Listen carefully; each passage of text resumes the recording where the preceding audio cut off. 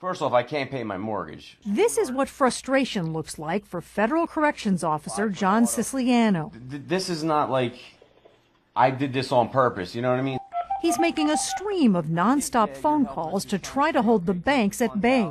He hasn't gotten a paycheck since December 29th and doesn't expect to get one any day soon. I'm still working. I'm going to work every day, and I'm not getting paid. I have to work extra hours and not get paid.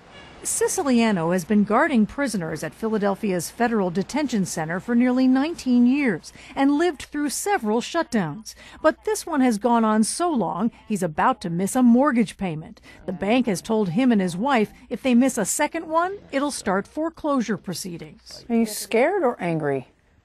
A little bit of both. A little bit of scared because we've never missed any payments, and I'm angry at the bank because there's no give. His wife Vicky's preschool teaching job can't cover their expenses. To secure the border. They had hoped last night's speeches would bring some answers, but were left disappointed. So they didn't say anything? Nothing's getting done. Nothing.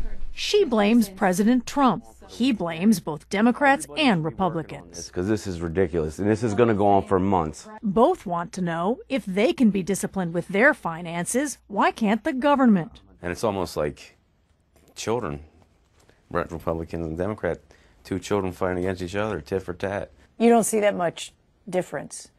No, because you got a million people out of work, and, it's like pawns in a game.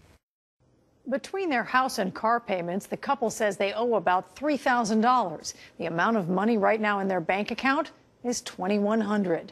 Anna Werner, CBS News, New York.